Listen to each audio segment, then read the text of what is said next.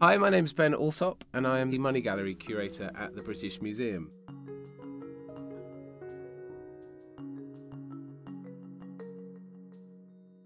Now, the object you're looking at here, you can be forgiven for thinking at first glance it's a banknote. There appears some form of issuing authority, there's symbolism of one kind or another.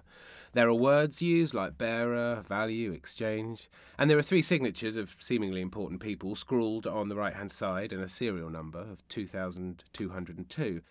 Most strikingly, on the back, there is what I can only describe as some kind of trippy pattern, similar to a Magic Eye poster from the 1990s.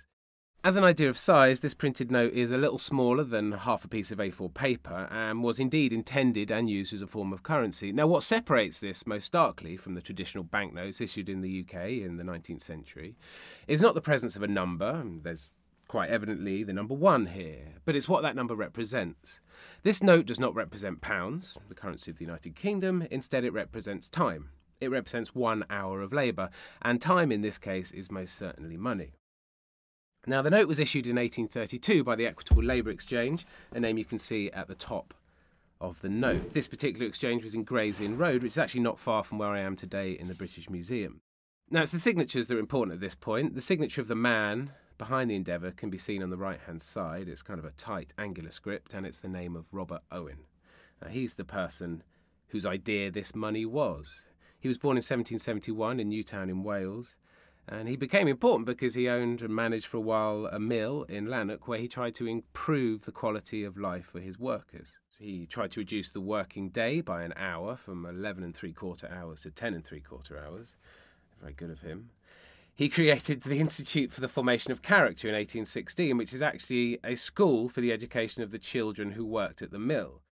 The aim of the note was quite straightforward. Goods were produced by artisans and workers, and they exchanged the note corresponding to the time it took them to produce the items.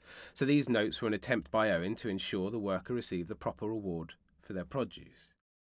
He felt that the traditional money that was in use in the UK at the time had made man ignorant, individually selfish, blindly urged him forward to create but deprived him of the wisdom to enjoy, and his new system would therefore let prosperity loose on the country.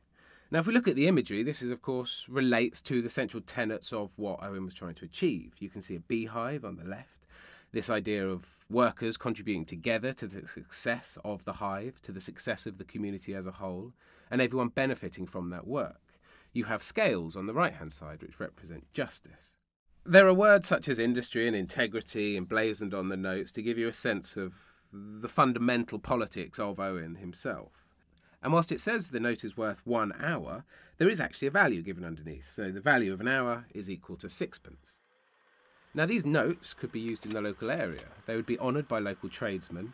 Several theatres and a toll gate on Waterloo Bridge also accepted the money. So they were a local currency of sorts. First week deposits when the National Equitable Labour Exchange was introduced was £10,000, and within 17 weeks, deposits totalling over 440,000 work hours were produced. But therein lies the problem with the note itself. There is an inherent problem, and that is it's possible to take longer to make an inferior product. So if you're not particularly skilled, you could get more recompense for someone who is particularly skilled and does a job quicker. And also the exchanges who were taking in the goods became overstocked with goods that they just simply couldn't sell.